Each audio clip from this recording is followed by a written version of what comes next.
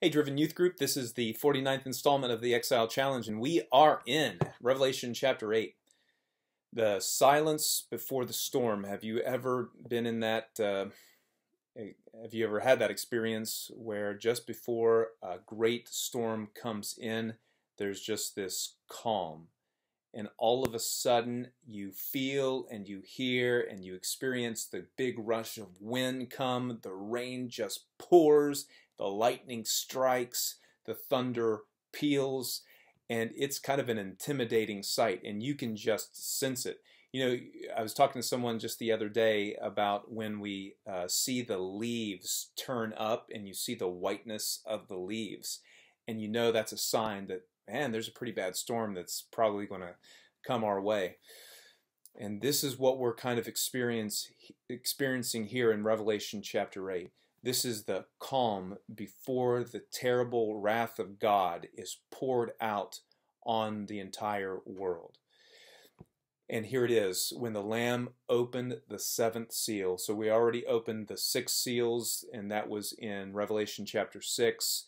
Revelation chapter 7 was a description of the 144,000 and the probably thousands, if not millions of people who come to faith in Jesus Christ during this future 7-year tribulation time period. And then we come to chapter 8, and the 7th seal is open from that scroll that was taken from the hand of God, the right hand of God, and it's popped open, and then the scroll is opened, read, and all the people can do is just stop and stand or kneel or lay prostrate in silence because of the terrible actions or terrible wrath that's getting ready to come on upon the earth, this terrible judgment. And so that's what we find, just silence. I don't know about you, but it's difficult sometimes just to stand in silence for a minute, especially in a large crowd. And can you imagine being in a crowd in heaven of millions and millions and millions of people, angels, and then there just be dead silence. Be kind of an eerie feeling, I would assume. But then all of a sudden an angel comes with a censer, and this censer was used in the Old Testament to put incense on, to burn, and kind of picture prayers of the saints. And so what it says here in verse 3, and another angel came and stood at the altar with a golden censer, and he was given much incense to offer with the prayers of all the saints on the golden altar before the throne. And the smoke of the incense with the prayers of the saints rose before God from the hand of the angel. And after which the angel takes some firebrands from the altar and casts them down to the earth. And there's peals of thunder, rumblings, flashes of lightning, and an earthquake. And this just begins the great birth pains, the great wrath of God that's getting ready to come on this last 3.5 years of this 7-year tribulation time period. What an eerie feeling. But it's interesting that the prayers of the saints are mingled in with this judgment that's coming down upon the earth. Now, whose prayers are these? And most likely, it's definitely the prayers of the saints that are mentioned in Revelation chapter 6, verse 9, the ones under the altar that are pleading to God that he would bring justice to the world, that he would bring judgment down upon the earth to avenge them of their death. But I think also it could be the prayers of the saints throughout time who have prayed that God, his kingdom would come and that he would bring justice upon the earth. And I think that's a great possibility as well. And so could it be that if you've prayed to God and asked him that he would come, that he would bring justice to the earth, that he would punish the wicked, that this might be also one of your prayers that are lifted up before God, and this begins the trumpet judgments here.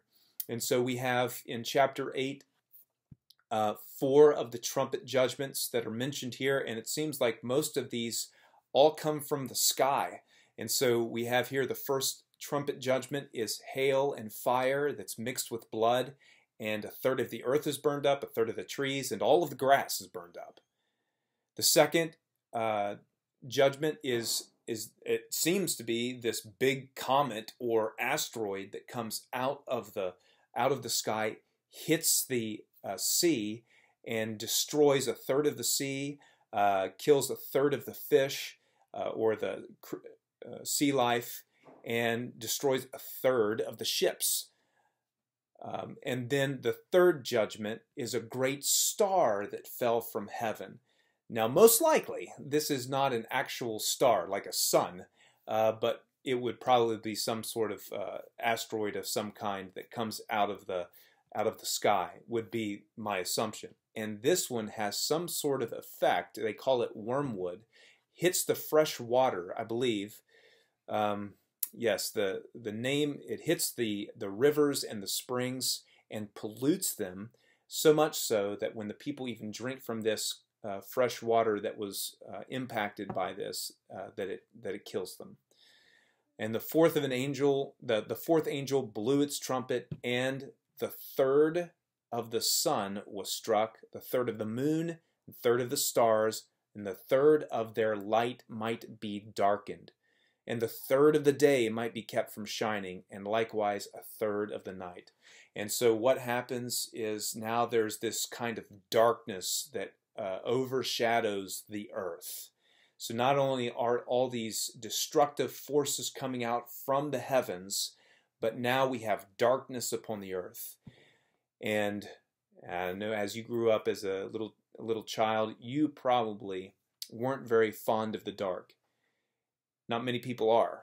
And now darkness is over the earth to some extent. And these terrible judgments are being thrust upon the earth. Why? Because of the sinfulness of mankind. And God is coming in. He's coming to bring his kingdom in, and he is destroying the kingdoms of this world. Well, there's a lot of people in the world that says that, well, you know, the God in the Old Testament, he's just a big meanie, and he's always bringing vengeance and judgment upon the earth. But man, when we look at the book of Revelation, we see a God that's consistent throughout the Bible. This is a God who is holy and righteous and just and does not turn a blind eye to sin and injustice in the world. And he will make all things right. This is our God. This is a God that will bring wrath upon the earth. It's going to happen. He's going to bring justice to the earth. But he's not just a God of wrath. He's not a God that's mean or hateful, but he is a God of love, grace, and he is willing for people to come to faith in Jesus Christ, that their sins might be forgiven, that they can receive the free gift of salvation. This is a God that wants to offer this to the people. And he is giving them time, even through all these destructive judgments upon the earth, to repent of their sins and turn from their evil ways. But as we find throughout the book of Revelation, these people love their sin, they hate God, and they refuse to repent. We need to be people as we read the book of Revelation to remember that God is holy, righteous, and just. And we need to purify ourselves because this judgment is getting ready to come upon the whole earth. And you and I, we need to have compassion for our unbelieving friends and neighbors. And we need to go and share the love of Jesus Christ, this gospel message. And I pray that you will do this. And as you read the book of Revelation, it will give you even greater desire to go out and share the gospel.